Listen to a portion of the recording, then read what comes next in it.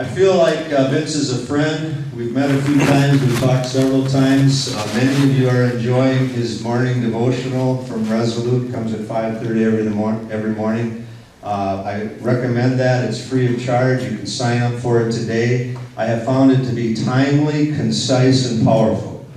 It's always scripturally based, and it comes alive, and it seems to come into my day at just the right time. That's one of the many things that Vince will be telling you about. I think another very interesting thing is he just landed yesterday from a trip to Morocco, Lebanon, and other Middle East countries to deliver the same message to men that he's going to deliver to you today. So give him a warm welcome, Vince Miller.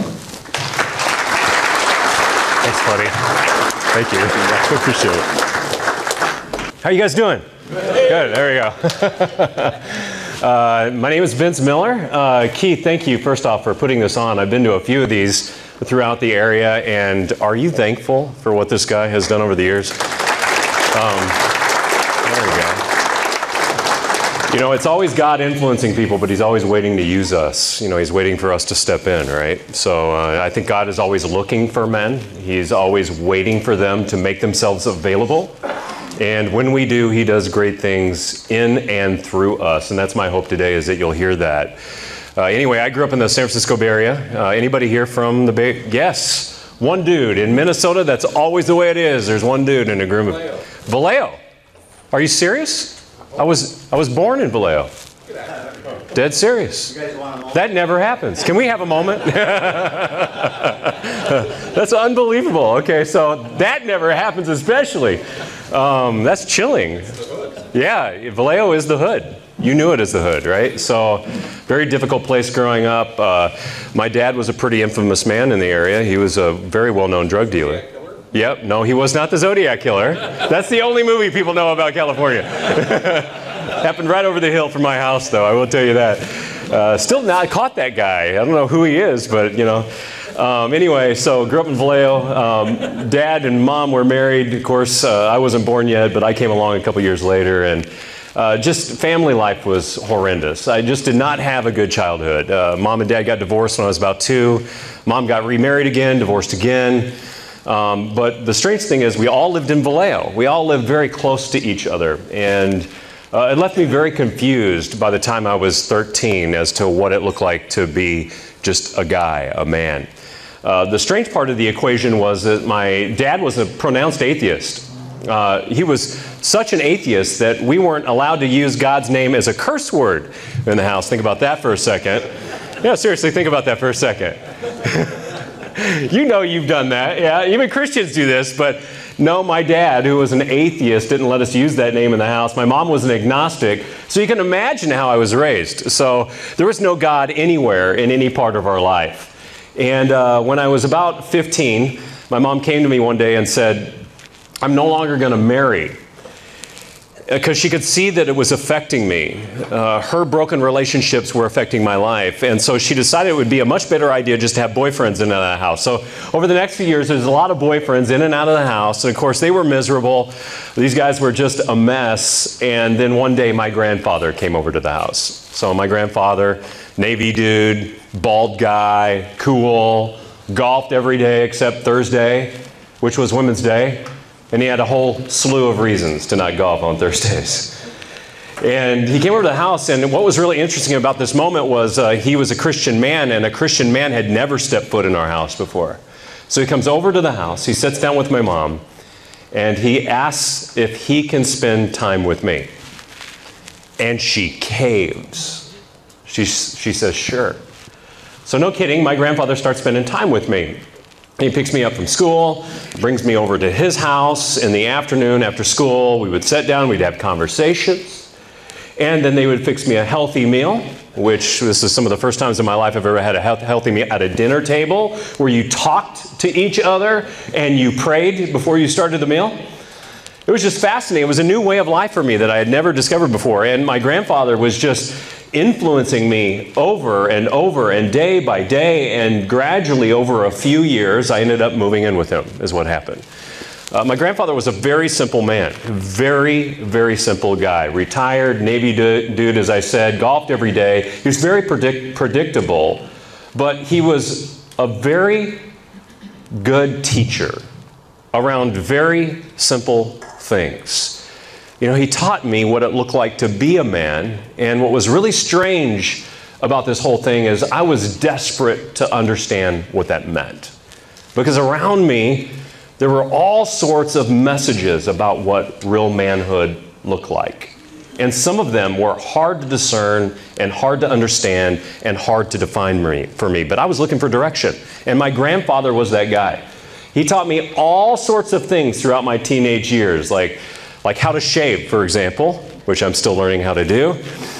He taught me things like manners at a table, which I never knew. He taught me stuff like how to pick up women and how to treat them. He taught me stuff like how to drive, and he taught me how to drive actually on this vehicle right here. So this is a 1959 Chevy Apache pickup truck. Many of you know this truck?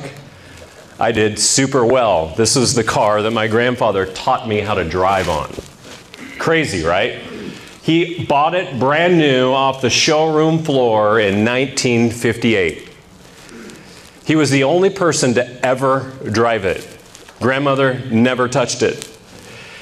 The car had never been scratched or dinged, ever, in its entire lifetime. It had been painted 2 different colors by the time I would get it.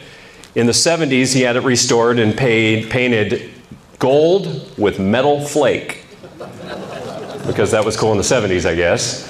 And then when I was 15, he had it restored to that condition right there, fire engine red, all chromed out, beautiful oak bed in the back. I mean, it was just cherry beyond belief. Taken, nut and bolt restoration. It was actually taken off the chassis. They completely sanded this thing down, sandblasted it, and even the guys at the body shop said, we have never seen a vehicle without a single ounce of Bondo on it ever. And this is our first. It was pristine. So my grandfather taught me how to drive on this vehicle right here. But here was the premise. He said, if you can learn to navigate Liz, that was her name, Liz, then I will give her to you when you turn 16, which was a big deal for him. I was like, that's an unbelievable proposition for that car right there, right? Unbelievable. Classic car, pristine condition. I mean, it was the ultimate vehicle to drive down the road in, right? So that people could stare at you, which is what men do. They like that experience, right? People staring at you to drive down the road. And I got to tell you, it was amazing to watch him operate this vehicle. So I studied him very carefully when I knew that he was going to give me this truck. So by the time I turned 15, here I am sitting in this truck and I'm studying my grandfather as he's teaching me very simple things now, but how to navigate this vehicle. So I go and I get my permit, I come home, and after I get my permit and come home, the very first question I asked grandfather was, can I take this truck out for a spin? He said, sure. So we go out for a drive. I hop into it, go out for a drive, and I'm driving downtown and I make my first stop on a hill. Very first stop on a hill. But remember, it's San Francisco. There's only 2 ways you're going. You're going up or you're going down. And I happen to stop on a hill going up at a stop sign, put the brakes on, and a woman pulls up right behind me. As close as she can possibly get to the rear of this truck. So I'm there operating this piece of machinery, this big piece of metal, and I do everything that my grandfather has taught me to this point. Put my foot on the clutch, put my foot on the brake, drop the transmission into first gear, 3 on the tree, move my hand from the shifter to the steering wheel, take my left hand, put it down on the emergency brake, pull up on it, remove my foot from the brake, put it to the gas. You see what I'm doing right here? I'm using every appendage in my body. And if I had another one, I would have used it, right? And no kidding, I'm in this moment and I'm trying to work the gas. Please know I've only taken off from a stop 1 time in this truck. It was just a few seconds before this moment. That was it. I'm down there and I'm working the gas and I'm working this clutch. Now, it's got this big, huge spring-loaded clutch on this vehicle. I mean, it's huge. I mean, you have to be able to squat about 225, 250 to get this thing to go down. And that cushion spot right there, that spring-loaded spot, it jumps if you don't release it just right. So I'm working the gas and I'm looking up behind me and the woman is still there, and I get the engine kind of ramped up a little bit and I get to about 2,000 RPMs, 3,000 RPMs, and I'm trying to find the spot, and you can tell I'm nervous and I'm shaking. My grandfather, sitting in the passenger seat, looks over in the side view mirror, sees that there's a woman there, and I can see him leaning back, you know? And then he crosses his arms and he turns to me and he says, "Son, you better not scratch my truck."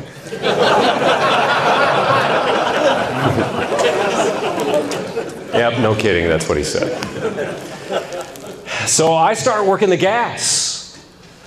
And I hit about 4,000 RPMs and about 5,000 RPMs because I'm determined to not let this thing roll backwards. And I'm about to find the spot and I'm about to just let it go because it's going to go forward. It is not going to go backwards. And my grandfather yells at me, he says, "Just stop, stop." And so I kind of rest for a second and I stop and I take my foot off the gas, and he said, "You know what we used to do when I was a kid, Vince, is back when I was a kid and we were trying to figure out how to navigate this moment, here's what we would do. Just very gently let the truck roll backwards, rest it on the bumper of the person behind us, and then take off." And I got to tell you, in my mind, I'm thinking, like, you're crazy. I'm not ever going to do that. I want this. This is my truck. I want this truck. I'm going to figure this thing out. And then I thought to myself, would you stop bothering me? I'm trying to do like 50 things right now.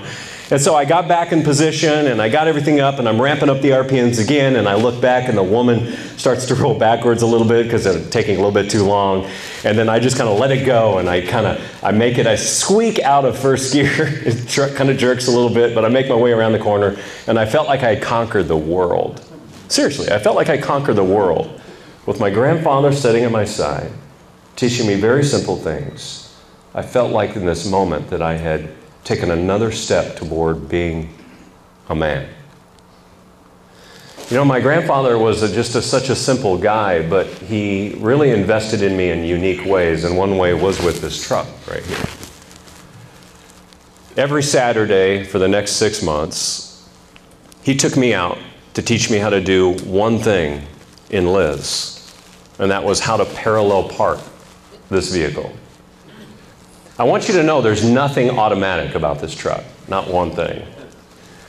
Manual, 3-on-the-tree transmission, non-synchro, which means you can't just kind of California roll through these stops. You've got to stop all the way every time you stop. Clutch, totally manual, right? Starter on the floor. I mean, I had to leave the seat to start this truck. Non-adjustable seats. Wing windows, we used to call an air conditioner. Crank down windows. Yes, with a crank. My son got in a truck a few years ago. He was 15 at the time. He looks over in the truck and he says, "Dad, what's this thing right here?" I said, "Well, that's a window crank, son."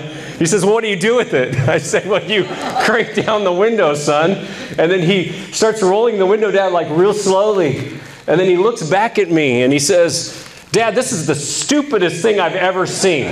Why would anybody do this? I mean, how spoiled are we?" But nothing on this truck was automatic. I mean, this bus-like steering wheel at a stop, learning to parallel park, was like rowing on a heavy machine with 2 arms. I mean, you really had to pull on this thing with no power steering on it whatsoever. It was like glued to the pavement. Right? But he taught me how to parallel park on this truck. 2 months, every Saturday for 3 hours in flat areas. 2 months, every Saturday on inclines for 3 hours. 2 months for 3 hours on declines. After 6 months, I hated driving this truck. I didn't even want it. And maybe that was his plan. But I got to tell you, he taught me how to do something that I never had conquered before. He taught me how to parallel park. A few years later, after this moment, my grandfather died. My wife, who has never met him, has met my grandfather hundreds of times. Hundreds of times.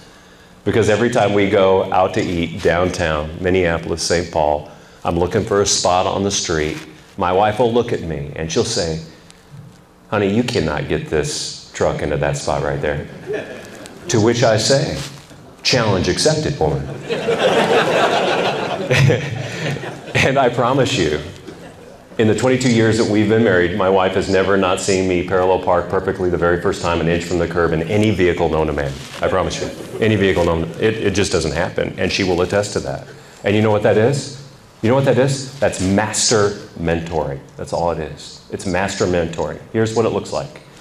It's you taking the time that you have and the skill that God has given you to invest in others. That's it. It's you taking the time that you have and the skill that God has given you and putting that together for maximum impact with other people.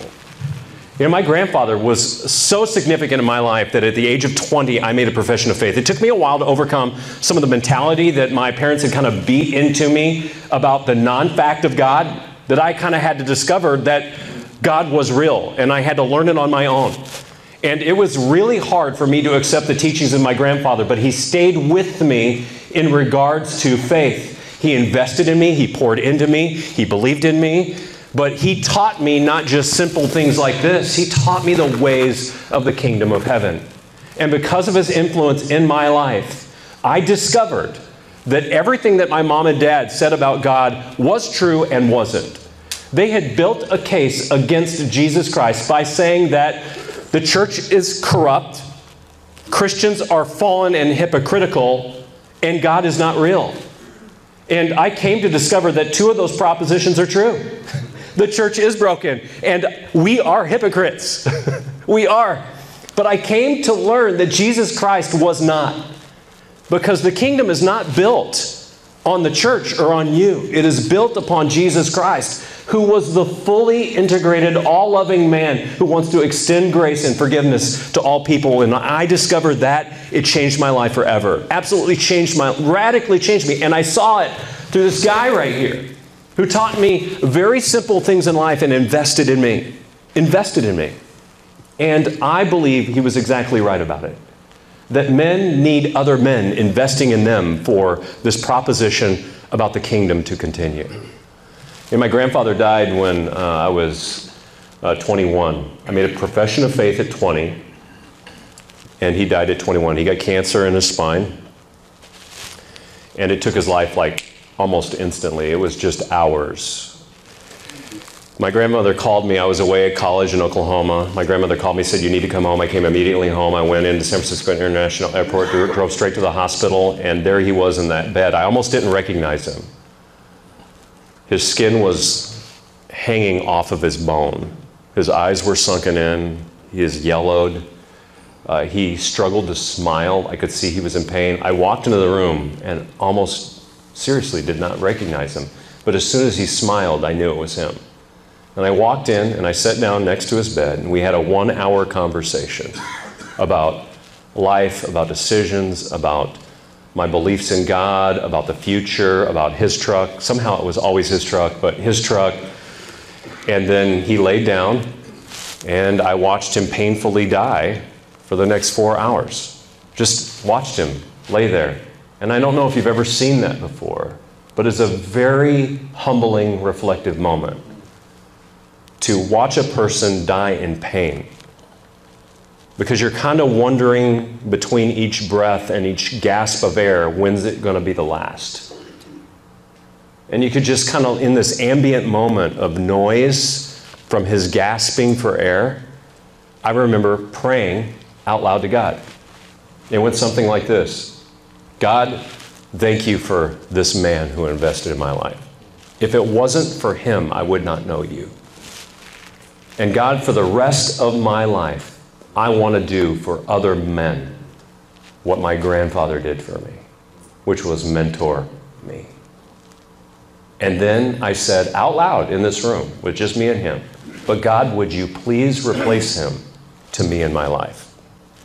Now that's pretty significant to me, Because in this moment, please know this, I was losing the only father I ever had. I mean, me as a guy, as a young kid, I'd always been looking for a father. I'd always been looking for that relationship. And then now finally that I had built this very deep, meaningful, spiritual relationship with a man who had invested in my life, he was being taken from me. So imagine me in this moment feeling fatherless again.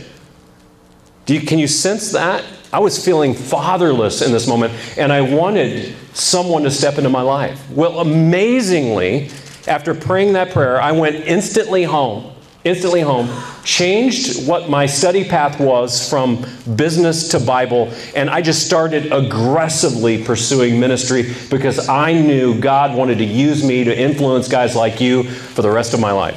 For the rest of my life. I just knew it. I knew that at the age of 21. But I was longing for the other half of the request to be fulfilled. I was longing for someone to step into my life. And because I'm a fairly disciplined guy and I'm kind of driven, I sought people out on this. 2 to 5 times a year, I went up to guys and said, would you please mentor me? Would you invest in my life? And every time I did that over 20 years, every single time I did it over 20 years, I never found a single person that would take me up on my offer. Seriously, I don't know if God was just bothering me, Keith, or if he was trying to irritate me, or what it was, annoy me. But there are many moments in my life I was fairly agitated by this, and there are many moments I was very disappointed. And after 20 years, I assessed the excuses I heard, and there were only 2. There were only 2 over 20 years.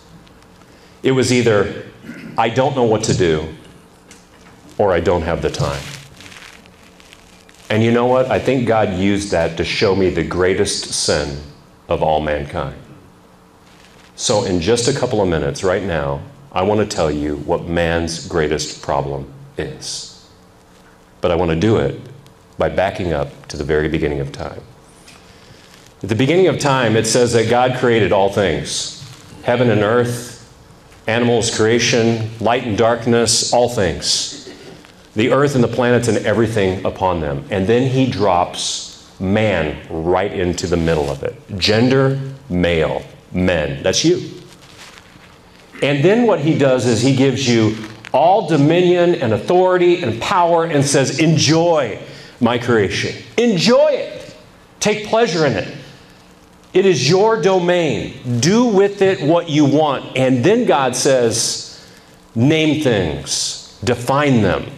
As if God is probably entertained by this moment.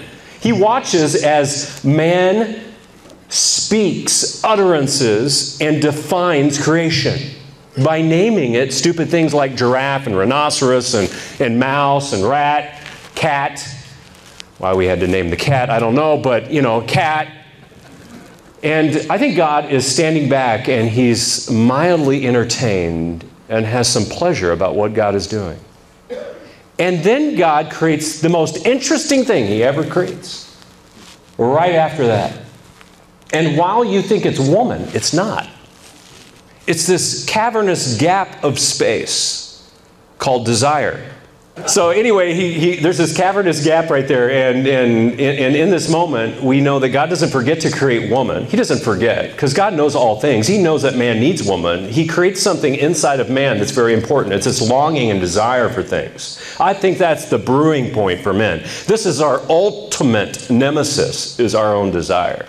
And in this moment that he's creating desire, God says, well, you have a desire, let me fulfill it, which is the right way for all desires to be fulfilled. And then he creates woman, which is beautiful, right? They're one, they're in the garden, and then in chapter 3, only 3 chapters in, we blow this whole thing, right? 1, 2, and then 3. That's it. And the whole story is ruined here. Here's what happens. Woman is in the garden, and she's engaging the serpent in a conversation, because that's what women do. They talk, right? She engages. Probably not the first time that she's talked to the serpent, right? I know it's strange. Just get over it for a second, okay? It's a talking serpent. You see them on TV all the time. You know, it's like, okay, talking gecko, I get it, okay? So just imagine that. She's talking to the gecko, and she engages in this conversation, and she takes the fruit that she knows she's not supposed to. She brings it back to man. They eat of it. They sin. And the most interesting part of this whole story is the silence of man. I call it apathy. That is our greatest problem. Apathy. To do nothing and to say nothing in the face of injustice and sin. Note that. Apathy. To do nothing and to say nothing in the face of injustice and sin when you, man, are empowered with authority, dominion, the ability to find things, and one stinking commandment, not two, one.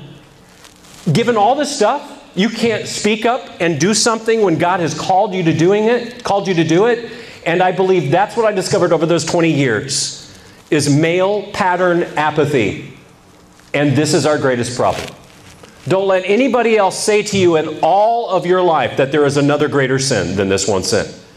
Because Satan loves it when we do nothing. Satan loves it when we say nothing. But when a man speaks up and does something, things happen. Even if they're not right. It doesn't matter. Do it and you will learn something. And if you own a business in the room, you know that's true. Right? Do it and you will learn something, and God might teach you something, but do nothing. And this is the brewing ground for all of sin. Gentlemen, this is our issue. And I believe that this is undermining the Christian movement today. I literally was in Amman, Jordan yesterday. Literally. Before that, I was in Lebanon. Before that, I was in Tanzania. Before that, I was in Morocco, speaking to men just like you, and we have the same problems all over the world.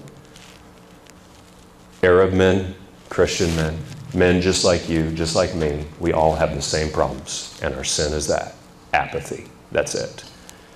But if you get a man moving, great things happen.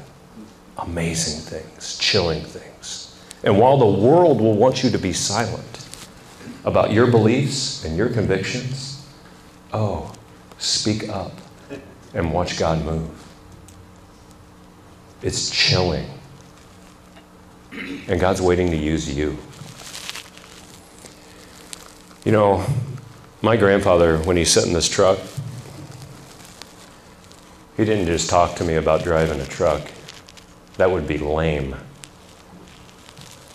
He talked to me about life and girls, mistakes he had made, the future, my mom, my mistakes, challenges that he was facing in the future, finances, good and bad stuff that was happening in politics and the world, all those conversations we had in that little box right there.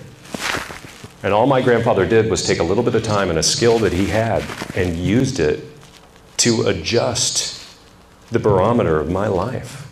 And God showed up in that truck right there. Yet, too much of the time, I have discovered that men across the world disqualify themselves from the very activity that God has called them to.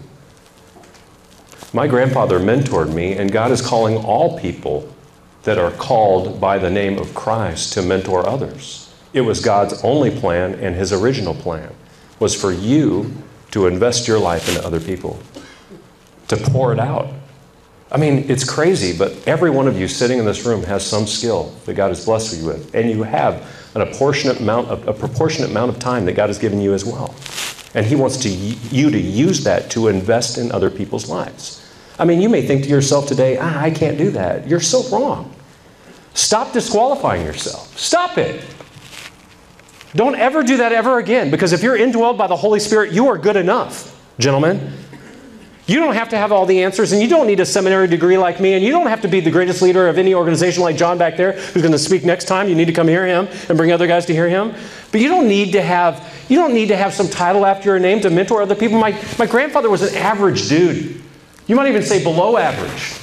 He was just an ordinary guy. Nothing special about him. Yet his life invested in me changed the trajectory of my life forever. And because of him, he has influenced tens or hundreds of thousands of men just like you. Because I stand in these rooms all the time. Some days, sometimes 5 times a week I do this because of my grandfather's influence and mentorship in my life. So you got to stop disqualifying yourself from the very call that God has empowered you to. And if you're sitting in this room and you're a Christian, you are called to open your mouth and to do things that God is requiring of you today, not tomorrow, like now.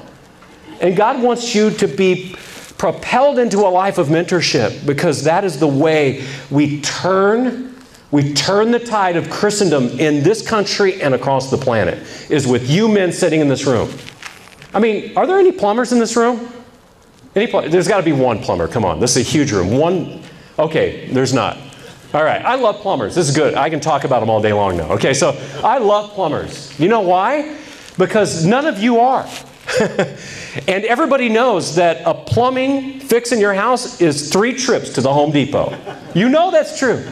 It's 1 to go get the parts, 2 to go get the right parts, and 3 to go get all the rest of the parts that you actually need in the first place. And that takes a lot of time, right? It's exhausting. You got projects that still aren't done, right? I see a guy there laughing. You got projects that still aren't done and you need a plumber. Stop trying to do it yourself. Go pay someone to do it. So I paid my plumber to come over the other day. His name's Paul the Plumber.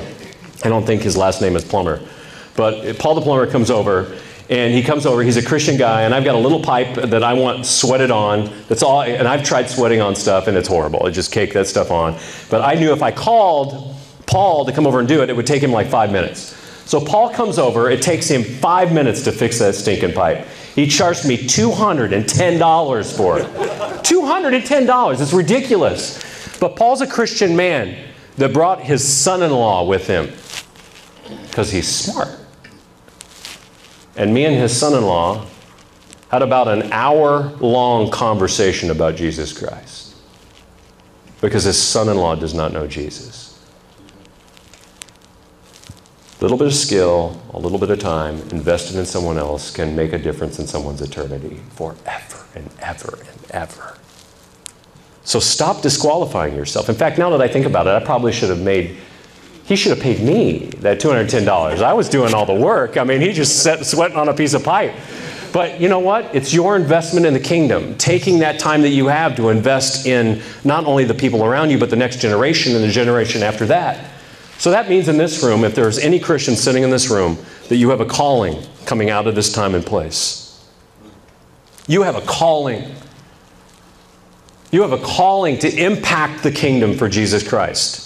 And it is not a choice. It is not an option. It's a commandment. Matthew 28, Deuteronomy 6, very clear about it. That everything hinges on your ability to open your voice. I mean, I just met with tens of thousands of Arab men, and they are not silent about their faith at all. Multiple times every day, regardless of what city I was in, I listened to a call to prayer, and people stopped, and shops closed. And people got down on their knees and worshiped and prayed. And I think God wants the same from Christian men. That same kind of conviction, courage, willingness, obedience, challenge. Gentlemen, we can't lose this battle. We can't. Not that we're going to lose it. God ultimately wins in the end, but why don't we have a little fun while we're here? Right? By speaking up and by doing something when God calls us to do it. And I believe the baseline requirement of all Christians is this, is to go mentor somebody. Somebody. Jesus revolutionized the world by doing this. How much time do I got left? You got it. Go. Go. Check this out. This is the coolest thing ever. Jesus Christ came to this earth born of a virgin. Super sweet. Don't know exactly how he did it, but it was spoken into existence. There are things that he did here on planet Earth that I only wish that I could do. First miracle, water to wine. Oh, I wish I had that. Oh, I would have some of the closest friends ever.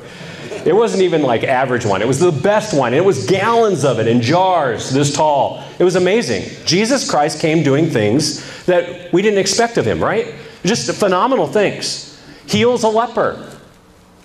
Phenomenal. Just in a moment's notice, gets a disabled man up off the floor.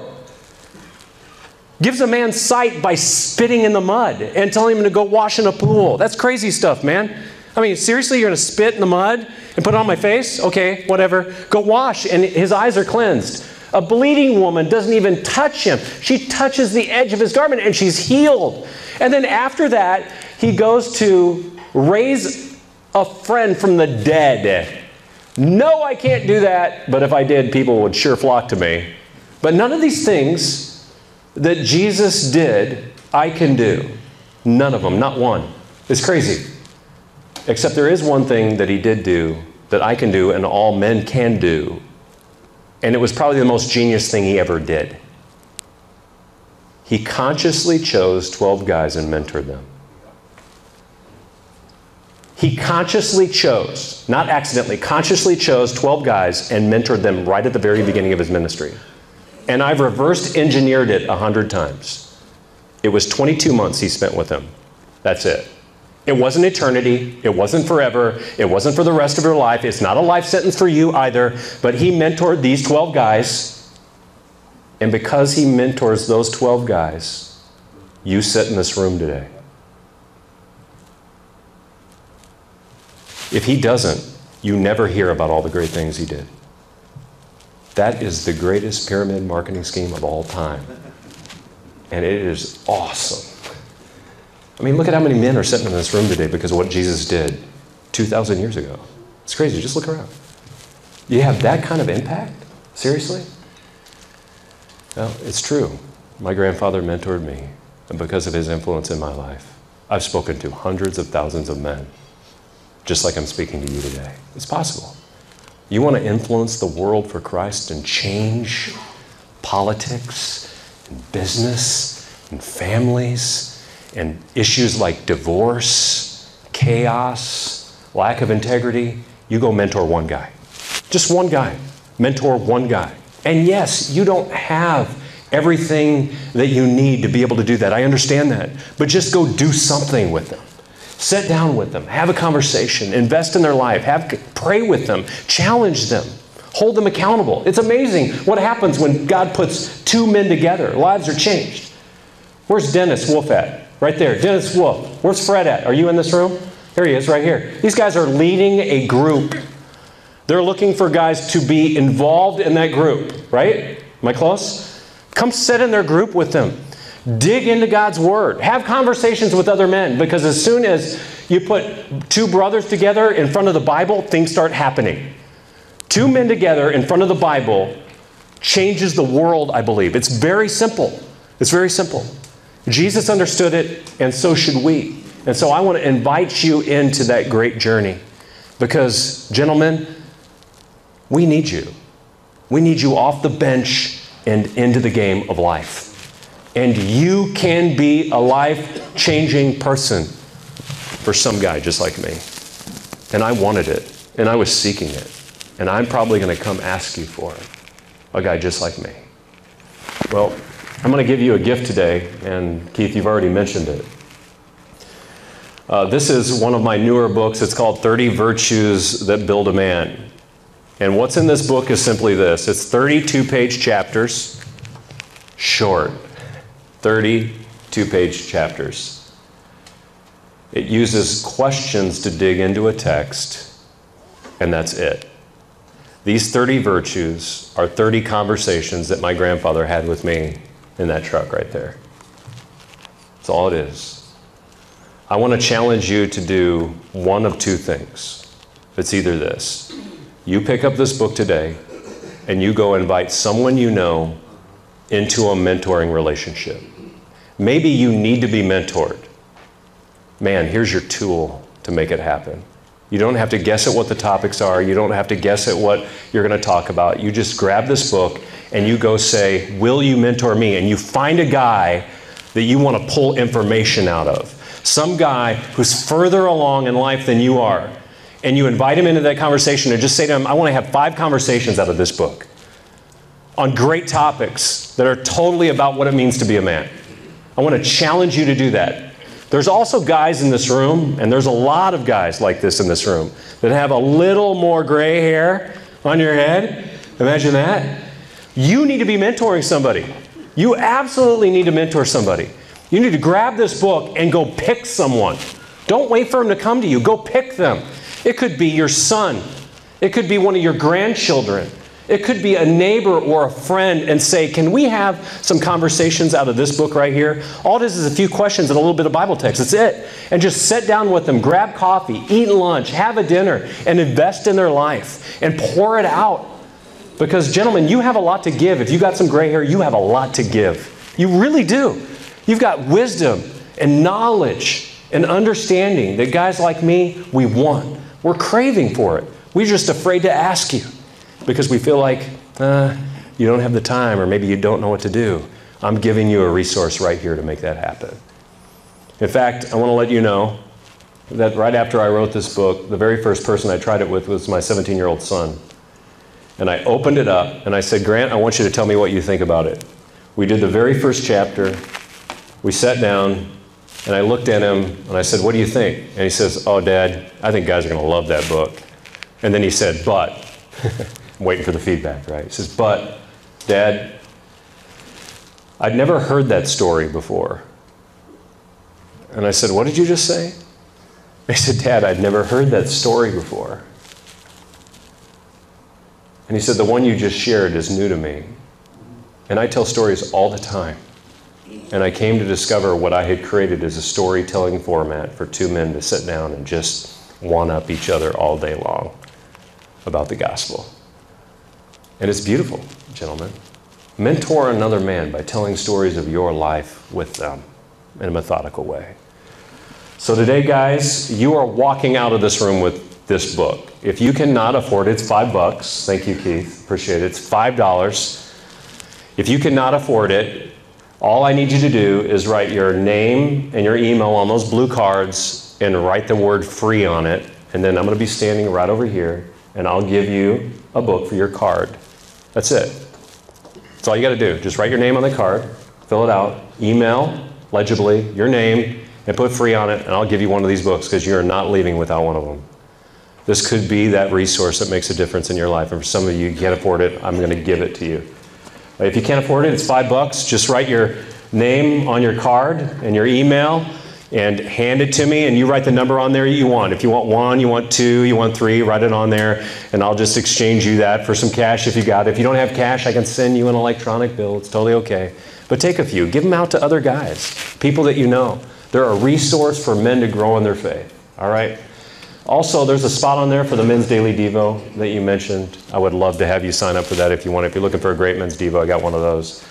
But guys, thank you for letting me be here today. But I got to challenge you with this last short 30-second thought. Don't leave this room and do nothing.